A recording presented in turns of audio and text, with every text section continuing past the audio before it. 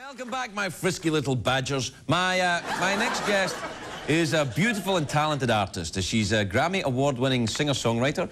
Her long-awaited third album, Extraordinary Machine, is out now. Performing Get Him Back, please welcome the lovely Fiona Apple, everybody.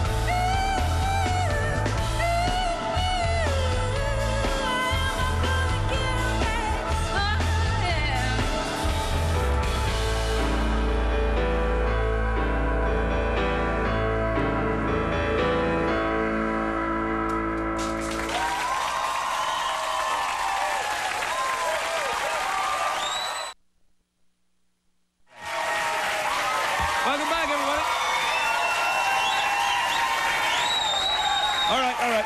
Welcome back. I'm here with the lovely Fiona Apple. What a lovely album this is, Extraordinary Machine. Thank you. Well done, congratulations. What does that mean then, the title of this thing, Extraordinary Machine?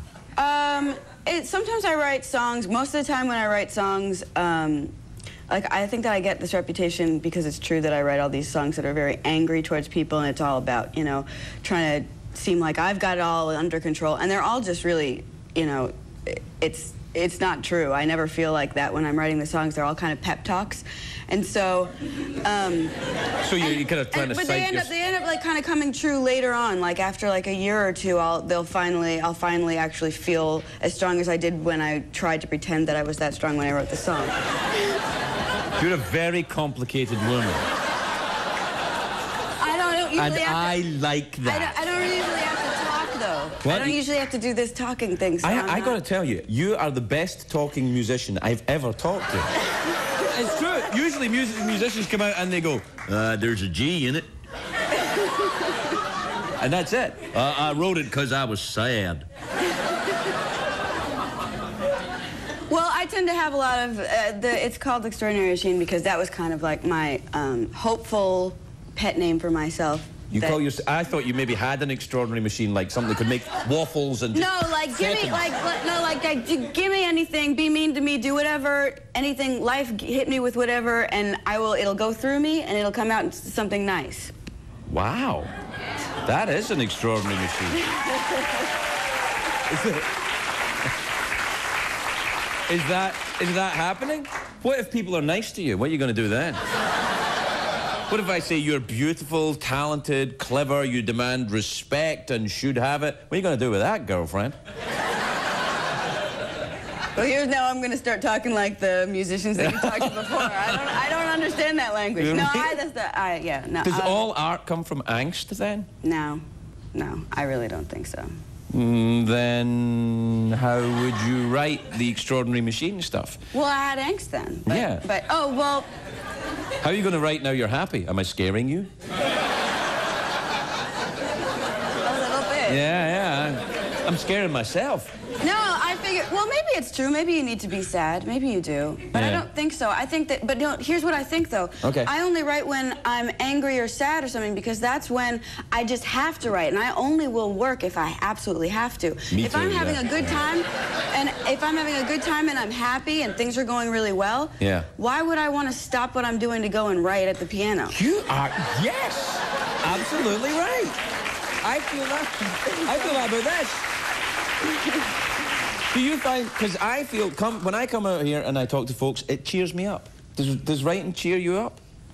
Yeah, it cheers me up, but the worst feeling in the world, for some reason, is like, and this has been happening since I was like 8 years old, and I would write little songs, and I would be so excited, and I'd get like my mom to come in and listen to them. Yeah. And as soon as I would be done playing the song, I would get so depressed, and I still don't understand it. It's just like a letdown. It's like, I guess I expect, you know, somebody to hear it, and then the world just becomes bigger and brighter all of a sudden because I've played this song out loud for the first time, but it doesn't happen. You're confusing that with drugs. It's drugs. Whole different thing. And very bad for you. You know, writing songs good. Drugs, no, mustn't. Now listen, do you take part in all the rock and roll culture? I almost thought you said, do you take pot? Sorry. Do you take part? Do you? Come on, do you? Do you take part? Come on, you do, don't you? Do you? Let me phrase it another way. I'm fond of the color green. Right. Do you have glaucoma? Yeah. I see. Well, do you take part in all the rock and roll lifestyle, though? Do you go to the Roxy and take your top off and dance on the table and stuff? I hardly ever leave my house or my neighborhood, really. And that's not a sad thing. That seems like it's a sad thing. No, I think it's sad. I got everything I need. I got my handful of friends and my handful of nice places that I like to go. And that's really enough for me. I don't... What about touring? Do you ever go out and do that? I like touring. Yeah? I love touring. But only in your neighborhood? No. It's like... Tonight, live from my next door neighbors. It's like the trick or treat. Hey, it's Fiona Apple. Want a concert? That would be fantastic. That's a good idea. You can make a lot of money doing that. That'd be, people like, I don't know, you could. Or at least cookies. You'd get cookies. It would be fantastic. I'm telling you, there's something in it. Okay. All right, we'll work on it. You want to open for me? Yeah, all right. I'll do the first bit. I'll do the kind of, hey, I want to do that. You want to do that? Yeah. Well, I'll do the opening. I'll do the, hey, where are you from, sir? All that kind of stuff, and then you come out and be good. Okay. We're out of time. Fiona, you are enchanting and talented and beautiful. And please come back to our show anytime. I will. Fiona Apple, everybody. Good night.